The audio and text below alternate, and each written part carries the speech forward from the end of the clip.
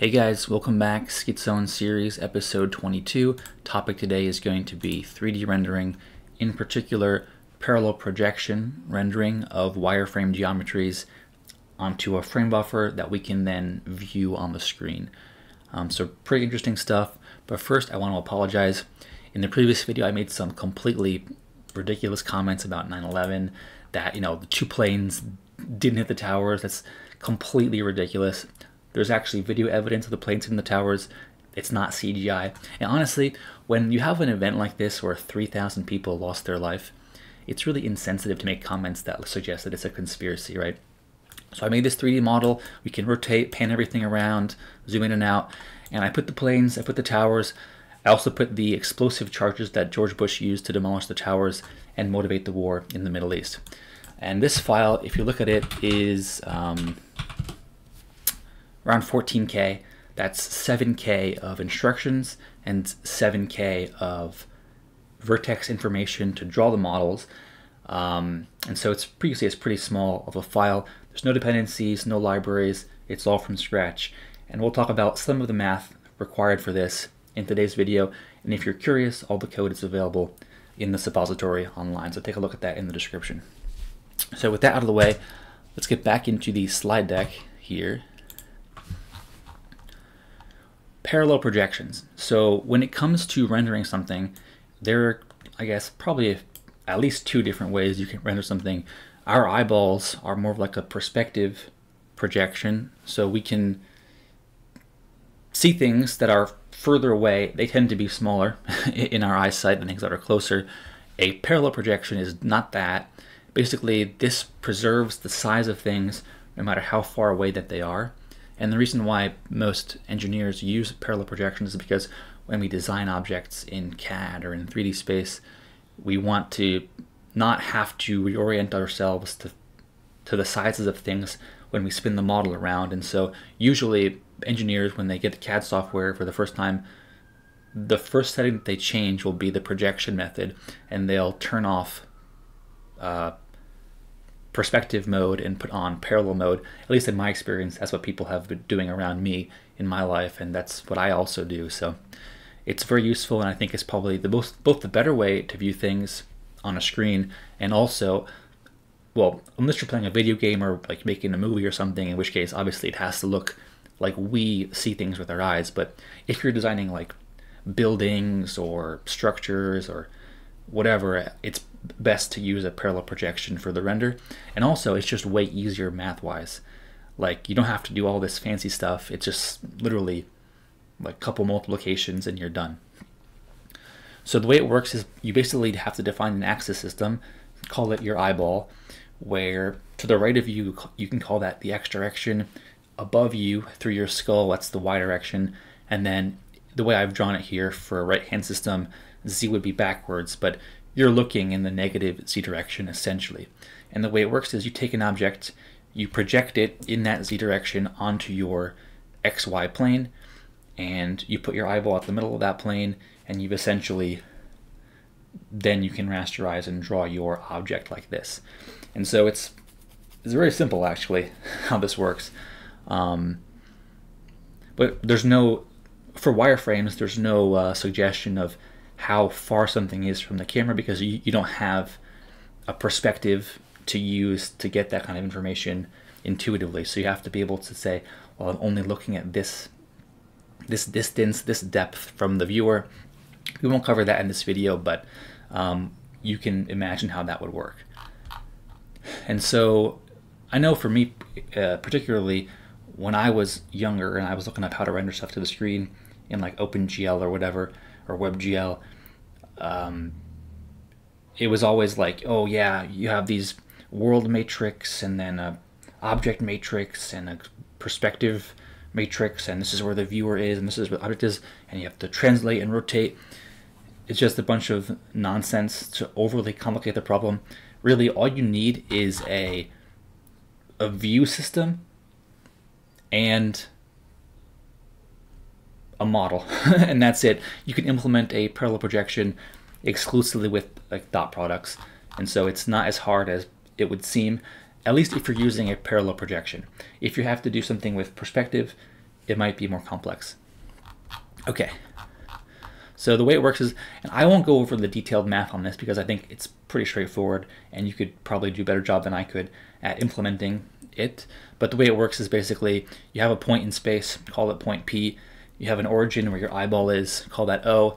Basically, you then just take the displacement of that from yourself and dot product that with your rightward and upward directions. That gives you components that you can then measure on your screen, rightwards and upwards. Say this point, for example, up here. That's like the first step, and that's the hardest step, step 1 and step 2. And then the third step would be just scaling it, because there's no suggestion of how big things are, and so you may have to implement some kind of construction for how big something is, like how many pixels is my view, my pixel, like, you know what I mean? So you may have to figure out how much I want to scale this object, left, right, up, down, to render to the screen. So once you have that, the last thing is to rasterize that to pixels, and you're done. Only 2 caveats here. One would be to know that your screen has an aspect ratio, probably not 1:1 unless you have a very old or specialized computer, and so you'll have to implement something that zooms differently in the X and Y direction based off your computer's aspect ratio. Very easy to do.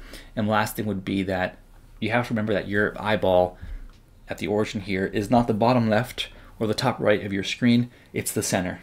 And so this green and red and blue intersect has to be at the W/2, H/2 pixel on your screen in order for it to make sense.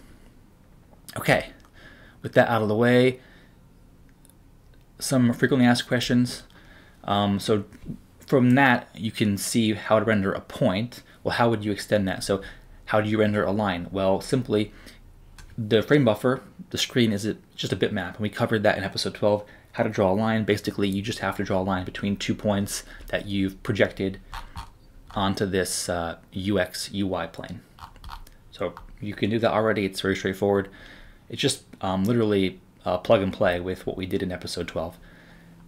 How would you do a cube then? Well, a cube, if you're ignoring the faces on the cube and just care about the wireframe, which is today's video, it would just be 12 lines. So just copy the first question 12 times, you now have a cube. Great. How would you do that? Well, what you'd have to do is you have to define 8 points in space, right? And then you have to think, how am I going to project that onto the screen? We have a way to do that above. There's an algorithm here to do that. The question then is, you have 8 points, what's next? Well, then you have to figure out what combination of those 8 points for the cube are edges, right? Not every point touches every other point on a cube. You have to think, well, this point touches these 3 points, etc., etc. And you have to draw the lines of the edges of the cube in that way. Question number 4, how would you do it if you had multiple cubes? Well, a couple ways you could do that. Maybe you would just say, let's add some more points and some more edges between them. That would work. Or alternately, you can say maybe have an array of like 10 cubes, and you have a pointer to all the different smaller arrays of points and edges. That might be an option. Or you could say, well, what if I have a linked list? That might also work. Many ideas for doing that. And last question would be, could I do instances and like rotate and translate each one, and could that also work? Yep, that would be a good idea as well. That's it. That's the entire theory of the video. Not very math heavy. I want to get in to show you the actual code because I think it makes more sense to see how it works in code, because it's very hard for me to explain the code in these slides. So I have 3 examples here. One is a simple cube shown. I'll show that right now. Then we have more of a streamlined approach for rendering wireframes in 3D. So I have some functions to do that. I'll show you that. And then I have a scene. You already saw it. It was the 9/11 scene with multiple bodies. So I'll show you how that works as well. So if you want to see this, you can go to example 22 and you'll see 3 different examples, A, B, and C. So The first one is example 22A. Let's just run it first. You have to run this as a user that has access to both use the mouse and also, so like the mouse device and the frame buffer device both have to be accessible to you. So I'm using sudo to do that. If you have access to those files, that's fine as well.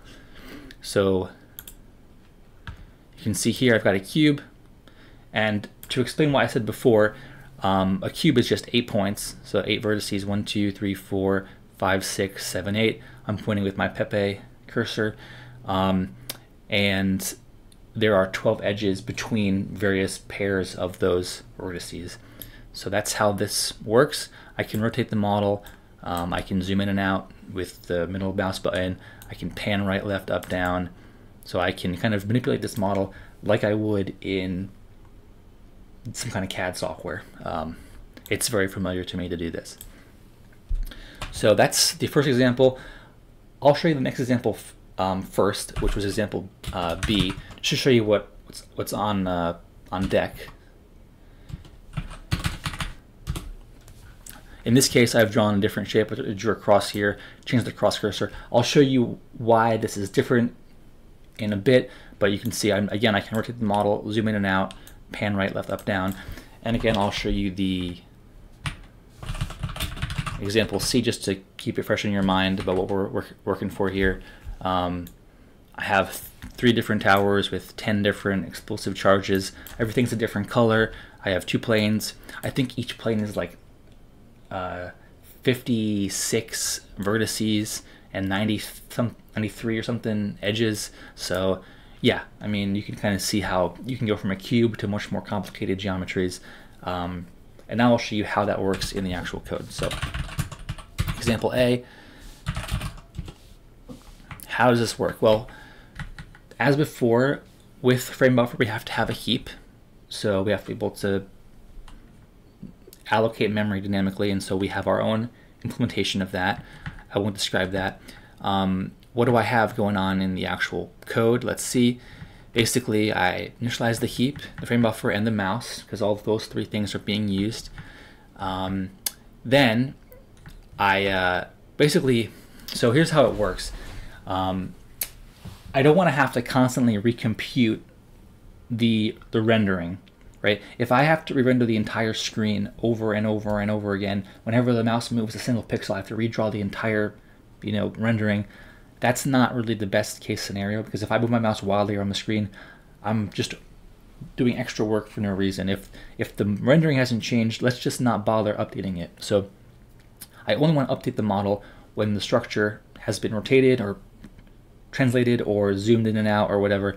I don't want to have to re-render the model unless it's moved in some way. What if it's moving? What if it's a train on a train track? Then I would want to update the model. Otherwise, leave it the way it is. And so how I've done that here is basically we have 2 separate buffers. One is the frame buffer, which is what we're drawing to the screen, and then I also have an intermediate buffer that just contains the rendering with no cursor on it. And so that's what this intermediate buffer is here that I'm saving the address at in R15. It's just a screen-sized buffer of pixels that I'm going to render the screen, like the scene to, and then on top of that, I'm going to copy that into the frame buffer, and then on top of that frame buffer, I will then draw the cursor whenever the cursor moves. So that's kind of what's going on there. So what do? First I clear the screen, then I basically create my eyeball axis system. Let me go down and show you the different data first. So I have values for yaw, pitch, the sine and cosine values thereof. So yeah, yaw, pitch. I have a tolerance for the rotation, sine and cosine. So when I'm rotating around something for the mouse movements, I need to be able to compute sine and cosine, and for that we have a Taylor series expansion that we're going to need a tolerance for, which we implemented that in one of the first videos in this series. Then I have a scale for everything, for rotating, for panning, and for zooming. I have an axis system here for the eyeball. You can see I got U1, U2, U3, and then I have a buffer to store the previous axis system. And why do I have that? Well, so I can basically, when I click the mouse to rotate the screen, I can save the old value of the view system here and update the new one here, essentially. So this way, if I click and I zoom right, or if I click and I rotate right, left, and go back to where I was, the model will go back to where it was. So it's not like course dependent of the mouse. It's a matter of where you clicked and where you unclicked. Then I have this perspective structure. This is actually what you pass into the rasterize function. I covered that rasterize function ever so briefly in a previous video. Basically, you have to pass in, here is your eyeball position. This is that O origin system that I described before. Look at is where you're looking. So there's a point in space that I'm looking at. Here I'm looking at 0, 0, 0 from point 1, 1, 0. That characterizes my Z direction, if you think about it. And then I have my up direction, which is 1, 1, -1, and my zoom value, which characterizes how big things are on the screen, in and out, is 0.3, just an arbitrary value for that. And so you can see I'm not passing in the X direction, the rightward direction. That can then be computed by a cross product later on, right? The Y direction crossed with the Z direction is the X direction, and so I don't have to waste time computing that or keeping track of that. Actually, I do, but not in this data structure. And then here you can see what I was talking about for how to render a cube. So here I have what's called what I'm calling an edge structure that just contains a list of all the edges and their pairings. So you can kind of see the cube consists of 8 points or vertices and 12 edges, and I have a pointer to the point array and a pointer to the edge array. So what's the point array? It's a list of the 8 vertices of the cube. So I got a unit 2 cube here where every side is 2 units long. And so vertex, the first vertex 0, would be at point -1, -1, -1, and the last vertex would be at point 1, 1, 1. That's the point array. So that's 8 points. Each point is X, Y, Z, so 3 values. They're all doubles, so quad words. So you can compute that, how many bytes that is if you'd like. Then here I have the edges. So this edges is just pairs of vertices. So this basically means that there's an edge between point 0 and point 1, also between point 2 and point 3, point 4 and point 5. And so you can see here I've described 12 different edges as combinations of, or I should say as pairs of vertices. And that is then passed into this edge structure, which is then passed alongside this perspective structure into the rasterized edge function, which I'll cover in a bit, that then actually draws things to the screen. And then lastly down here I have Pepe the frog defined. I'm defining some different colors for his skin and his shirt color and whatever else. So that's just defined here in space. This is the cursor basically that we've used for this particular example. So how does this work? Let's see. So I won't get into the fine details here, but basically I have to initialize that eyeball axis system. That's the first thing I have to do, and that's what I do here. I make sure it's normalized. I make sure everything's in its right location in both that view axis structure as well as the perspective structure. Then what I do, you can see here, the first thing is I actually call this rasterized edge function. What does that do? Well, that actually is what draws to the frame buffer our cube. So you can see we're passing in the frame buffer address. We're then passing in the color that I want to draw the cube. In this case, it's some kind of orange color. Then I have the frame buffer width and height. I also have I have basically addresses or pointers to the perspective structure, which is like, the looking direction as well as the upward direction and the zooming value.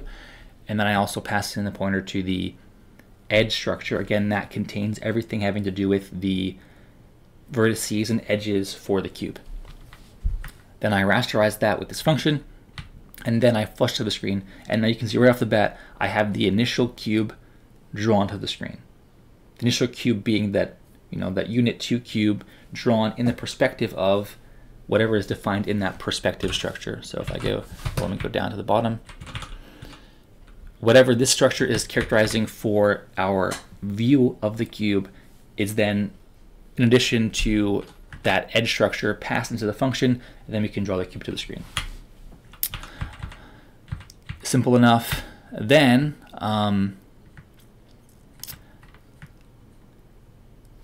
I have some registers that I'm using here for the mouse position. So whenever I click, for example, if I hold the left mouse and click, the X value and the Y value of the initial click location of the mouse is saved in registers 12 and 13, and then I have a flag to see if we're dragging or not.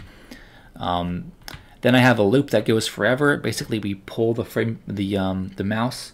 We covered this in the last video, and then based off the mouse being clicked or not, we can then do some manipulations to the model. And so the way it works is, if we're holding left click, we can rotate the model. If we're holding the middle click, we can zoom in and out, and if we're holding the right click, we can pan left and right, or up, down.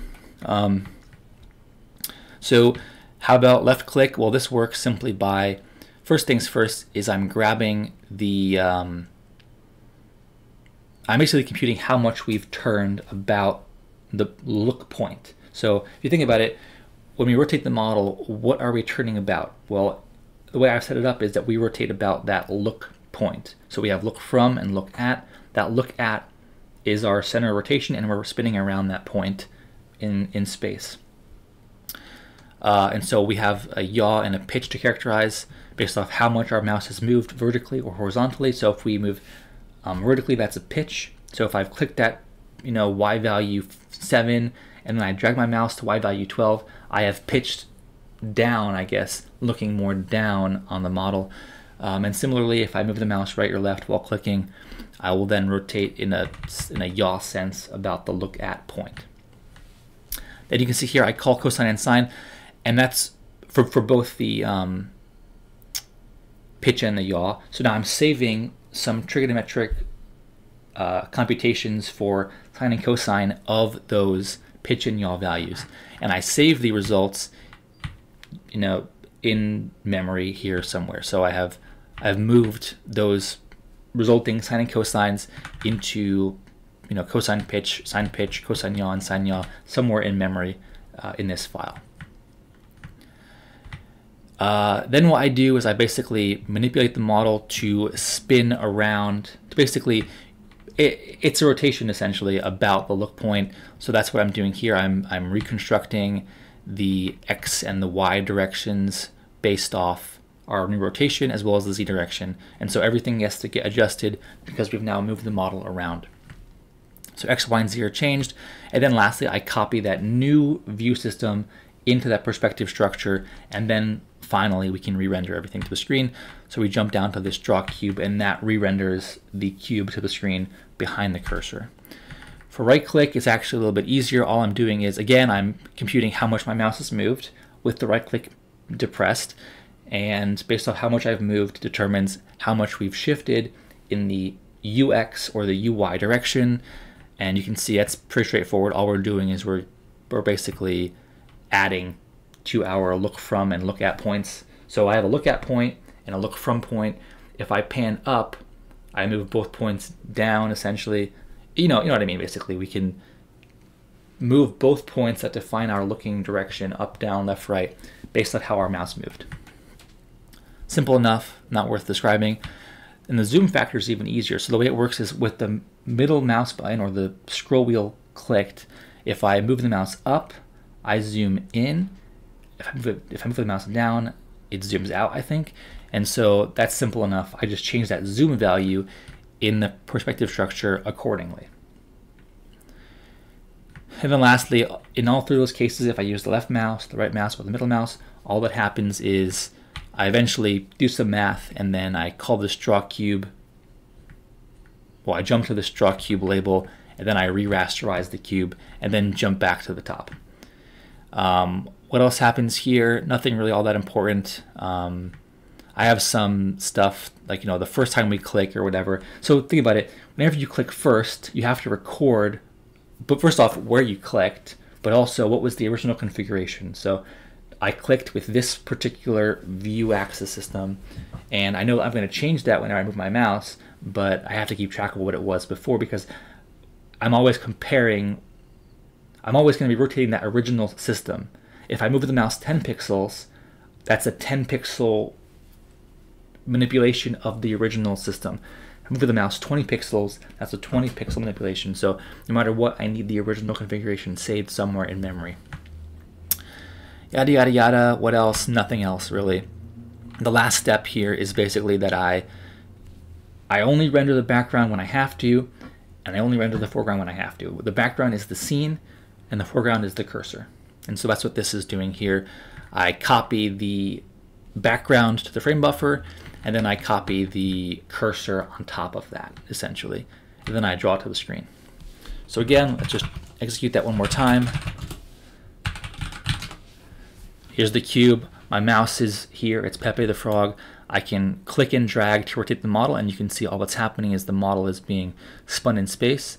And no matter what I do, if I go back to where I was when I first clicked it, it goes back to the way it was. So yep, I can rotate the model with left mouse click, no problem. I can zoom in and out with the middle mouse button, so zoom in and out. And one cool thing that it's kind of interesting is the way I set it up, if I zoom out enough, everything flips upside down, and the model is now inside out, which is kind of weird, but I guess it kind of makes sense. Because if I zoom enough, everything is scaled by a negative number at that point, and yeah, so the whole model kind of gets turned inside out. And the last thing I want to show is the panning. So if I move the mouse, if I click the right button and move the mouse left, right, up, down, the model pans around. So yeah, and then you can do like combinations of those things. I can rotate the model in and out, zoom, scroll, pan, everything, you know, will work in succession. Okay, cool. Example B. This one is way simpler. I'll show you how it looks. In this case, it's pretty much the same setup, the same pretty much, but in this case, I'm only including functions. So this is all happening behind the scenes now. I've basically combined all that stuff into these two functions, frame buffer, 3D render init, and render loop. And so the first thing you do is you call this render init. Let's just show you here. Well, sorry. First thing you do here, I'm calling render init with a perspective structure and a linked list. In this case, there's going to be one entity, but you could have multiple for a scene. And essentially, yeah, I'm also passing in a cursor. So I pass in the perspective structure, which describes where I'm looking and how much I'm zooming and whatever. Then I pass in the actual object, linked list, and then I pass in a pointer to the cursor function. So I could have a different cursor. Let's say I'm making a program and I want the cursor to change. Like say if I'm painting something in 3D space and I want to have a paintbrush, I can change that cursor here essentially. And then I have a loop that runs forever that calls frame buffer 3D render loop. And so there's actually no exit call in this program. It just loops forever. You can see loop and then jump loop. So let's talk about the cursor first. So the cursor function here, I have to define the cursor. Basically, it's taking in these things. So frame buffer address, the color of interest here is yellow, and then the frame buffer size and the mouse position. This basically just draws a cross. It's two lines. It looks like a 7 pixel cross and 14 or 21, maybe it's 14 pixel across, 21 pixel tall cross. And then I'm also passing in the, like you saw before, the perspective structure. And then lastly, I'm passing in this linked list. Now here is how that whole cube thing from the previous example starts to manifest in a more interesting way. And so again, I have this edge structure for this cube. In this case, it's actually a cross. And so there's 24 vertices, 36 edges, and down here you kind of can see different parts of the cross. I have the base of the cross, the bottom of the cross beam, top of the cross beam, everything here defined in terms of X, Y, Z position. Then I have some edge pairs for all the different edges of the cross rendering all the way down there. And basically those two things, edges and points, are then encoded in this edge structure, and then I have a linked list with only one entry of this geometry. And so I could have multiple crosses if I wanted, or multiple objects. I could put Christ on the cross if we want. But here, the linked list next entity is null. And so that's how I that's how people usually describe that. It's the end of the linked list. If the next entity is null, the list is over. And so all it is basically a pointer to the edge structure and then a color, the ARGB values of the wireframe that you want to draw to the screen.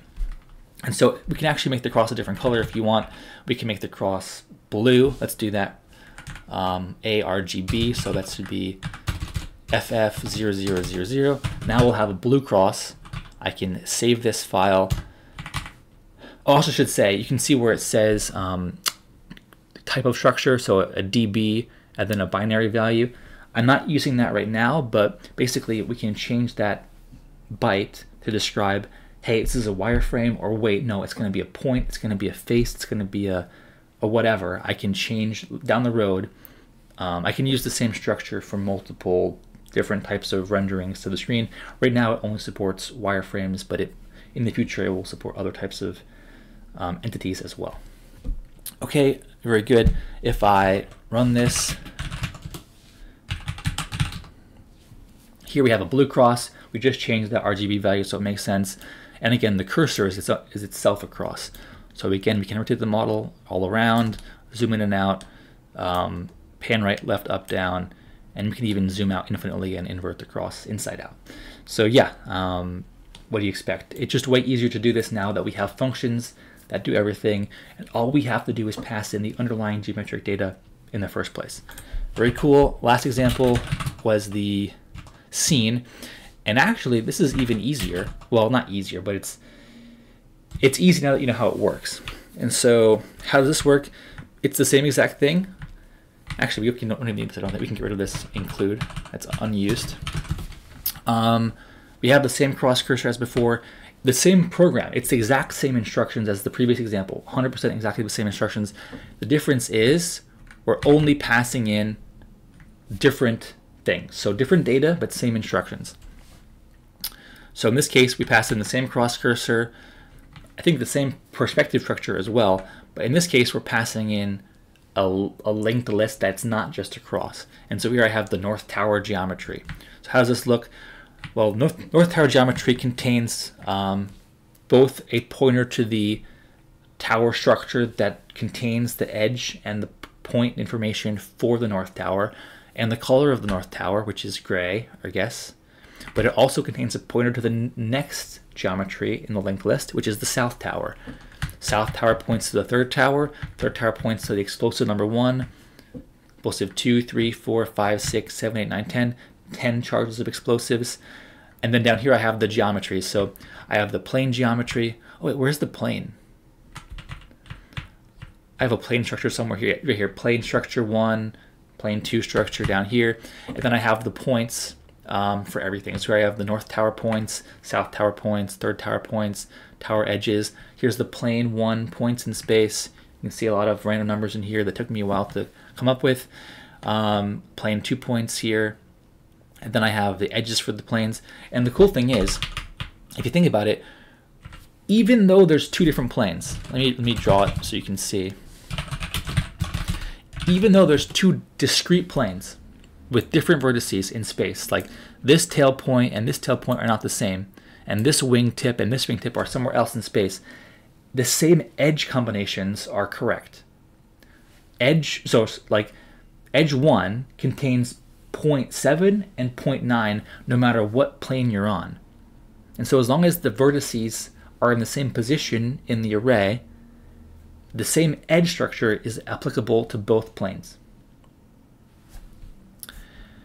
And similarly, all the towers and all the explosives, they're all just prisms. And so any structure that you can see here that is like a prism uses the same set of edges to define it.